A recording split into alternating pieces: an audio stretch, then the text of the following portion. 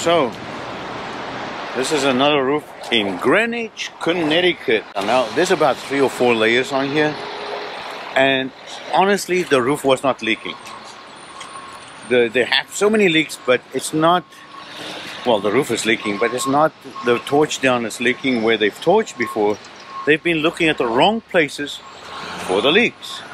But I'm getting to do the roof again regardless. I think they've patched maybe 10 times. 7, 8, 9, 10. And they've created a pond here. So we're removing all this ponding water here because there's no ways for the water to escape. But that's not why it's leaking. Every time they patch, they think they found the leak. They look at the wrong place. I'm going to show you where to look. What happened? Look here. See the water coming out? Look at the water coming out there. Torch down is the best type of roof. But if it's not done right, any roof, doesn't matter, it's going to leak. Now, they have 3 or 4 layers of torch down here, and they still couldn't find the leak. It's because the torch down never went up the wall. Look, there's nothing up the wall here. This is paper cracking open. They just went to the bottom and that's it. Let me explain. The parapet wall is part of a roof.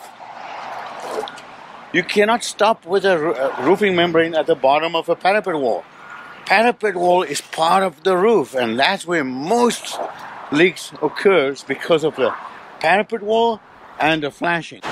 So I started making water releases for water ponding on this roof. There's almost no water sitting here. It rained last night, and you see I made a channel here. There's a channel on this area, and I made it the drain lower. You can see water can get through here. There's a channel down there and a channel down there to the ponding areas. So this was ponding huge.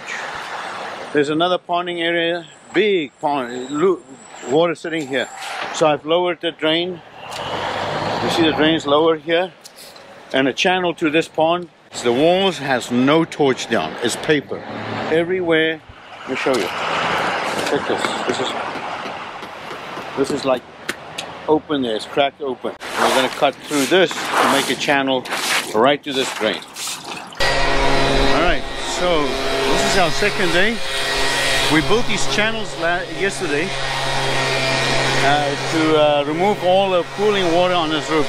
But it worked very good. There was barely any water on this roof when we came this morning. It rained last night, and no after the rain. So now we're drying the roof, and we are going to start torching.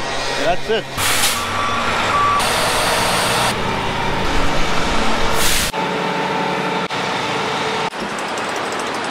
Take the wire.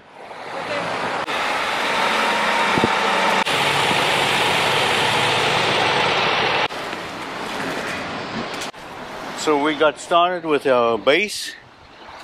We're laying out the base. And I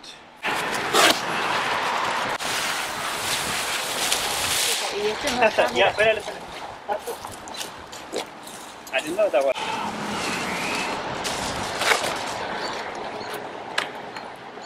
Okay, let me show you something about torch. So the base you don't have to heat up a lot, but this is where you want to heat up, and you want it to ooze out slightly there. You see the oozing out there?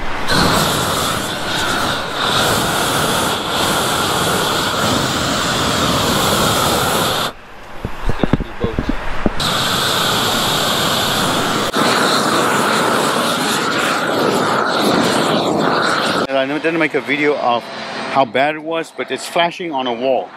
This is the most common places where water leaks, and they had so many problems. So many people tried to fix it. But let me show you. So here's a common issue. People, you can see people have silver coated this, and they've tarred everything. But this, I brought my roof up to here, and I brought my membrane all the way up here. I wish I showed you how bad the flashing was. I can show you somehow how it looked. It was something like this with tar and everything tarred over, so there was no ways it was going to take too much to undo everything and bring new flashing. I should really put a new flashing in it, but it's hard to put it once a say. So let me show you how easy I'm going to fix this. So with all the tar and silver coating, this is not going to, I don't want to spend the time to put new metal flashing on next year. So what I'm going to do is I'm going to use a product called Turbo Poly Seal, this thing. And I'm going to show you how quickly I can, here we go. So this is how easy I do flashing. Put my fleece and I'm done. Voila. This will never leak. But this is better than metal flashing. With the same sand as the roof, but you don't have to do it, but that's what I do.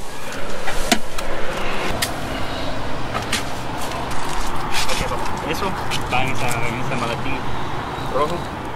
Vamos a poner todas las cosas allá. Bajamos con la señal. That's it. And then I put some sand on it. It looks a little bit better.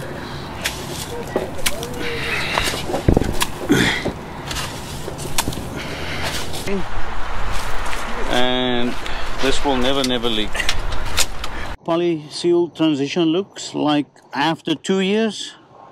You can see we covered with sand, but it looks very good after 2 years. All right, same here. You can see after 2 years, you can see it sticks to the brick. Very good, and the transition, excellent, excellent, excellent. We are almost done with this roof, and we did a two membrane roof here, made channels.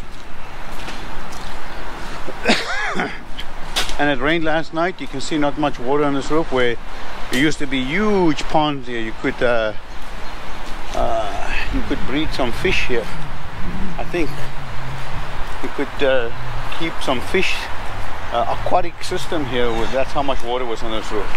Anyway, huge leaks, but with all the channels we made, you can see there's another channel right here, and water used to sit all over this area. So we finished.